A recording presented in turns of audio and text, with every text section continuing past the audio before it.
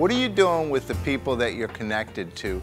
Are you spending time to really look at who they are connected to? For those of you working with LinkedIn, it's one of the most amazing tools out there. You can pick up people, and you may know 100 people, 200, 500, 1,000, depending on your network, but that's not where the power is. The power is in who are they connected to. So I think one of the ways that you could fix your sales and marketing process next year is to take just one person a week that's in your LinkedIn network and just spend an hour and look at all the people they're connected to and see which ones you might want to get to know.